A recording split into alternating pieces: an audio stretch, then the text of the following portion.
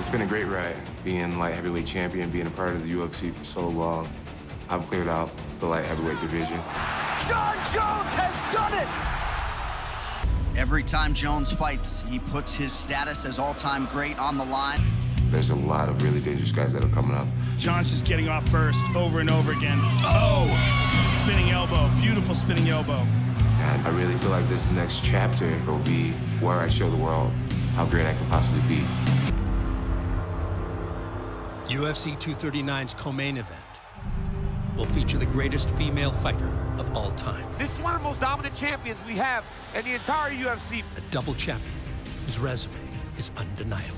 Amanda Nunes is a savage. The violent campaign of Amanda Nunes saw her take down female pioneers like Miesha Tate. She's got her back! She's tapping!